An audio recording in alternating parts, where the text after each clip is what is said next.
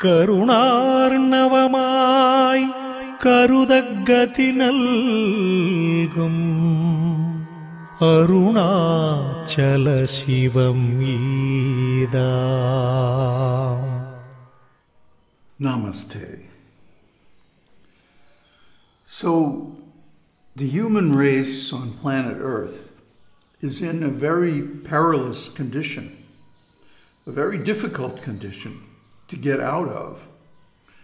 And that is the condition of greed, material desire. And desire is the poison that ruins your spiritual life, that ruins your happiness.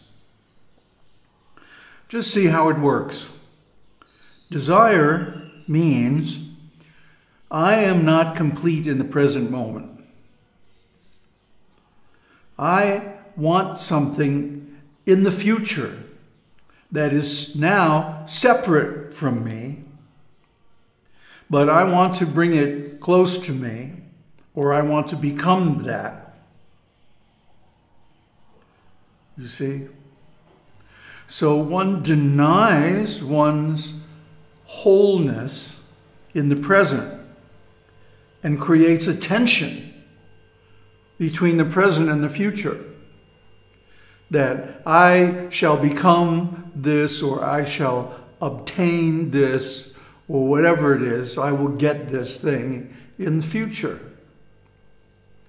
So any kind of tension like this obstructs the natural free flow of the energy in the universe. It's a kind of effort, and effort means ego. So you see where this is going. The more desire you have, the more tension there is, the more obstruction to the natural flow, creating a vortex which is the ego, which is an unnatural thing. It's a diseased condition, actually. And it leads to so much suffering, because then one becomes responsible for the karma generated by the actions in service to the ego.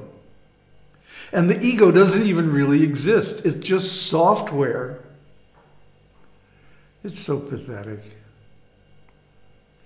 So people are bound by this desire. They're trapped by the desire for this, for that, for so many things, most of which are completely unnecessary. Human beings lived on this planet and had just a fine quality of life until, of course, all the wars. At the end of the Dvapara Yuga, 5,000 years ago, all the qualified kings were killed in the Battle of Kurukshetra, leaving only rogues and thieves and rascals who, out of greed, naturally took over the positions of power. There was a power vacuum. So all these highly self-motivated, self-interested, selfish, greedy rascals rushed in to take over those positions. So this is what we have now. Kleptocracy. The so-called leaders are the ones who are stealing from the people and enriching themselves and their friends. Isn't it? And this is going on everywhere, all over the world. One country will become rich for a while. You know, for a while it was Portugal. 300 years ago, something like that. And the Portuguese and the Dutch came after them. And then in those days, the Dutch guilder was the international standard currency. And then the British. The British took over from the Dutch, and the British pound became the world currency. And now it's the US. But the same end happens to all of them. Because they generate so much bad karma by their selfish, greedy actions, eventually the whole thing collapses, and there's tremendous suffering. Because everyone has become dependent, everyone has become used to the stability of this empire based on greed and exploitation of nature and other people. And then when the karma catches up to it and it falls apart, everyone is invested up to here, and their money suddenly becomes worthless, and all their credits can't be collected, and so on. It's just a big disaster. It's happening to the US now, but it happened to Britain in the World War II era, and it happened to the Dutch around the turn of the 20th century, and it happened to the Portuguese before that, and the French before that, and going back in history. You can see it happen everywhere in the world. So what is this greed? What is this desire? What is this sickness that causes people to give up everything wholesome and good, natural and pure, and create artificial empires of words, basically, abstractions, designations, positions and names, and then build huge buildings based on these different conceptions: capitalism, monarchism, socialism, communism, whateverism. It's just greed, entitlement. One person thinks, I deserve to have more than everybody else. And if they're strong enough, then they get it for a little while. But you see, fortune is called Lakshmi. And one of Lakshmi's names is Chanchala. Chanchala means wandering. She's never happy to stay in one place. So when fortune comes, it's only temporary. But the price for gaining this fortune, any material opulence, whether it's money or power or fame or beauty or even knowledge or renunciation in a religious context, these are all material opulences that have to be attained at great effort. And because of that, there's ego connected with them. Now, if these things come without effort, then it means it's your karma. And you should accept that. And then continue it as your duty in life. For example, if someone is born into a royal family and is a prince and becomes later on a king and accepts so much inherited wealth and so on like that, it's his karma. He deserves it by the law of nature. But if someone goes out and struggles and fights to gain wealth or to become a king, you see, that's ego. So what happened 5,000 years ago is that the way of becoming powerful or famous in society, instead of being hereditary, became a matter of individual struggle. Even marriage in Western culture is the result of a huge effort where one has to go through so many potential partners and dating, and so it's a big mess, it's painful. But like here in India, marriages are arranged by the families. And it's like a partnership between two families that is made sacred through the marriage bond. It's a much better system. How I wish I had been born into that system instead of the Western system. It was horrible.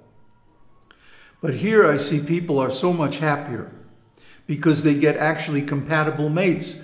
Everybody is checked out by a competent astrologer, and they get a mate that is actually suited for them, and so on. But let's go even beyond that. Even if the society is fair and just and runs according to the laws of the scripture, the Varnashram Dharma, the 4 orders of spiritual life, and the 4 classes of occupation, even if someone is following this, they still can be overcome by desire. And because of that, they lose their chance for liberation. Desire is the poison. It makes us unhappy from the very beginning. And then it also takes away our potential, our opportunity for enlightenment. Because one who is overcome with desire can't meditate. The mind is too disturbed. They're always thinking of their desire and the objects and their struggle and who they have to conquer to gain it. Oh, it's such a mess. It's horrible. But if one is simply happy with what comes of its own accord, with a minimal effort, minimal struggle, then desire can be given up. It can be given up completely. And this is what sannyas is all about. Sannyas means renunciation. It's the fourth stage of life. After childhood and education, then marriage and family life, then retired life, then finally sannyas or renounced life is the final stage. And according to the Vedic Dharma, one is supposed to take sannyas at the age of 50, if not before. But one should be very cautious not to take sannyas while one still has material desires. Otherwise, to fall down from sannyas is a great sin and can result in going to hell, literally. I know so many sannyasis, so-called sannyasis, who have fallen down, who have taken money, stolen money from a spiritual organization, and then gotten married and had families. They got what they wanted by the pious results of their small amount of service that they did, devotion and religious activities and so on. They got what they wanted, but what they wanted was not really the best thing. It was the booby prize. It's an American expression, for those of you who don't know it. When kids have some competition in school, they give the winners, the regular prize. But then they give the losers some insignificant prize so that they give them something to console them. And this is called the booby prize. So material opulence and gain, power, wealth, fame, beauty, all these things, knowledge, renunciation even, is the booby prize. Especially if one has to struggle and make great efforts to attain it. If it comes naturally of its own accord, then fine, it's meant for you. It's your karma. It's your destiny. But if you have to make efforts, you're simply building the ego and you're creating karma for the next life. You'll have to be born again in another body to receive that karma. So be very cautious about desires. You already have a body. You already have karma for this life that you can't change. That destiny is there. You can make efforts and struggle against it, but that's only going to increase your karmic burden in the next life. Better to simply accept what is coming to you by karma and make the best of it so that you can make spiritual progress toward enlightenment. See, this is the actual purport of the Vedic Dharma. Don't stay in family life your whole life. Don't stay in business, or don't remain in politics.